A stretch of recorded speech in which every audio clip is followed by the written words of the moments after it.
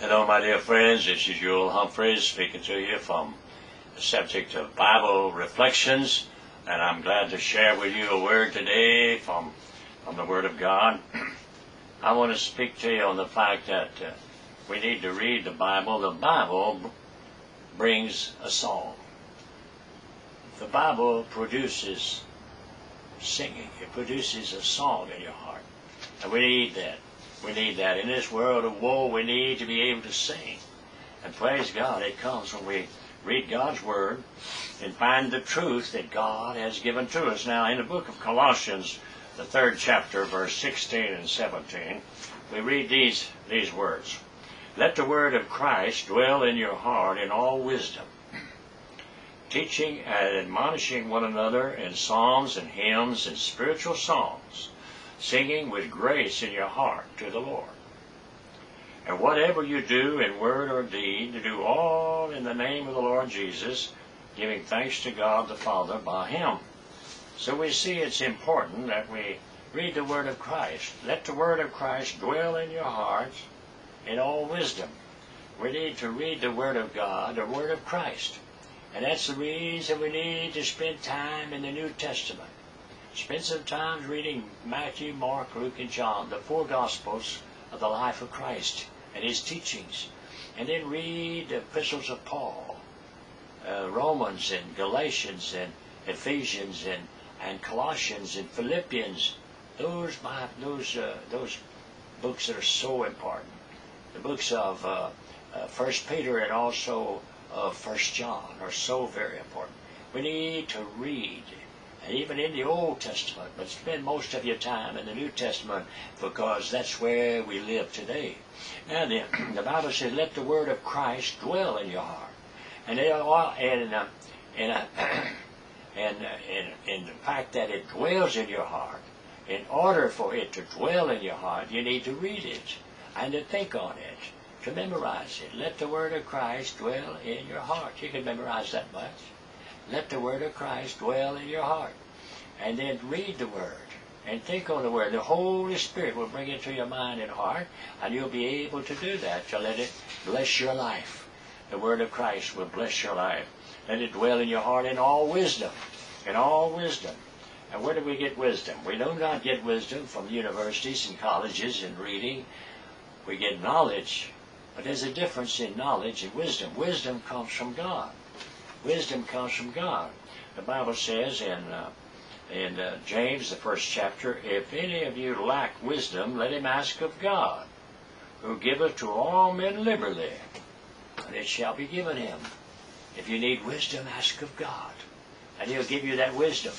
And we need to see the importance of it, the wisdom of God. And then it says in this scripture that I've read to you, that we need to sing. We need to sing. The Bible says, let the word of Christ dwell in your heart, in all wisdom, teaching and admonishing one another in psalms and hymns and spiritual songs, singing with grace in your heart to the Lord. Oh, just sing something, anything, like He's got the whole world in His hands. You know, you can sing that.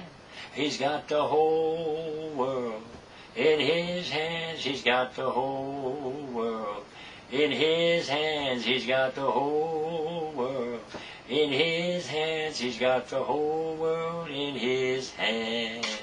He's got the little bitty baby in His hands. He's got the little bitty baby in His hands. He's got the little bitty baby in His hands. He's got the whole world in His hand.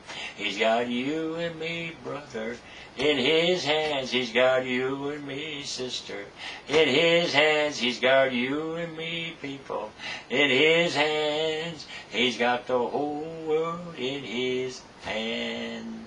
Just sing. It's good for your soul to sing. Let the word of Christ dwell in your heart and learn to sing. Grace in your heart to the Lord. Sing.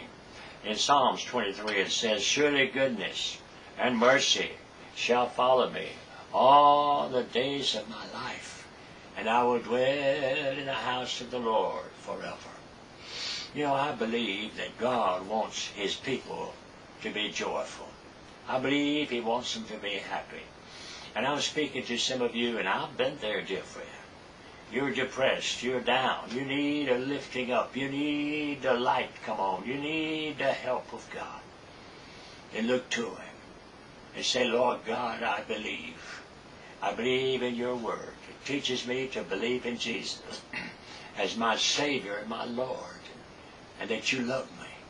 I'm going to believe in Jesus right now, and I'm going to believe in God's love for me, that you love me. And in that love, I find strength. I find strength. The light comes into my life, and the darkness flees. I believe in the love of God that comes to me through Jesus Christ my Lord. Jesus said, I am the door. If any man comes to me, he will go into the kingdom of God. And in the kingdom of God there is joy and peace. And the Bible said, Jesus said, I have spoken these things to you that you might have my joy in you, and my joy will remain, and that your joy may be full. So praise God. I pray, dear friend, that you will find the joy of the Lord is truly your strength. And when you find the joy of the Lord, you will sing. You will just have to sing. Amen. I've got joy like a river. I've got joy like a river. I've got joy like a river in my soul. I've got joy like a river. I've got joy like a river. I've got joy like a river in my soul. Praise the Lord. God help you to sing, dear Christian. And if you're not a Christian, you need to open your heart to Jesus and let Him come in, and He'll bring a song, and you'll be able to sing and follow the Lord. Let me close with this illustration. I heard Dr. W.A. Criswell, who was formerly, before he died, he was pastor at the First Baptist Church in Dallas for 50 years. And Dr. Criswell said he held, in his earlier years, he said he held a revival for a preacher in South Carolina. And he said he went to him, and he was in that revival meeting. And he said that he hadn't seen this man in several years. He knew him at the seminary. They were in the seminary together. And so years, before that. And this man told him this story. He said, Dr. Criswell said, there's something unusual happened to me when I was in the seminary. You were in the seminary. He said, well, I was staying there in the dormitory, and he said, I was having a hard time financially. He said, I was planning on getting married, and he said, I didn't have much money, and I couldn't find a job, and my time there at the seminary just seemed like it was taking all my time, and I become so discouraged. He said, I finally said, now, I'm just going to give it up. I'm going to give up this matter of preaching and studying for the ministry. I'm going to go back to my hometown and get me a job and forget about it. And he said he was sitting by his window there in the dormitory, and he heard somebody singing. And he said, I looked out the window, and there you were walking across the campus, Dr. Criswell, a young man then, and he was singing, oh, what a friend we have in Jesus, all our sins and griefs to bear. What a privilege to carry everything to God in prayer. Do we have trials and temptations? Is there trouble anywhere? Do not be discouraged. Take it to the Lord in prayer. He said, I heard you singing that song, walking across that campus. He said, you'll never know how much it meant. He said, right then I got on my knees and I said, Lord, forgive me. You've called me to be a preacher.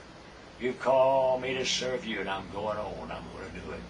And that man became a pastor of a large church in South Carolina, and he told Dr. Criswell that story. What a song meant to his heart. Oh, my dear friend, sing, because somebody who's listening that needs to hear. Somebody is in the dark. They need that light that you're singing. Somebody out there is hurting, and they need your song to give them healing. So learn to sing Learn to sing, learn to smile, learn to be joyful. Because God loves you, and you're His in Christ Jesus our Lord. God bless you. In Jesus' name, amen.